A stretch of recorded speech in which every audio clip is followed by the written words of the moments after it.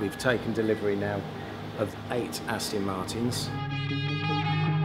These are bespoke, these have been specially built for this film. We've got our hero Aston Martins, which are just pristine to show their beauty.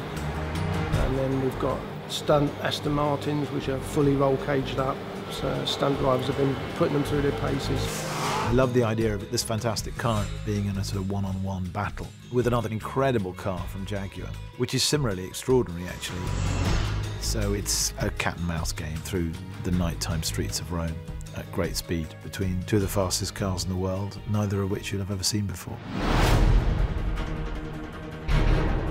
Tonight we have completely shut down the streets of Rome, and we are doing a scene where the hero of the film, Mr. Hinks, is chasing his evil nemesis, James Bond.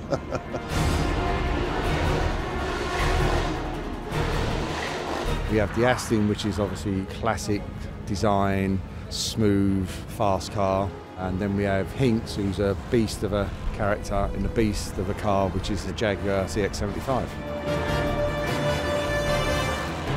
It's amazing. It's one of those scenes that's going to be very iconic, I think. Just with the two cars racing through the streets of Rome. I mean, how often do you see that? It's one of those things you only see in a James Bond film.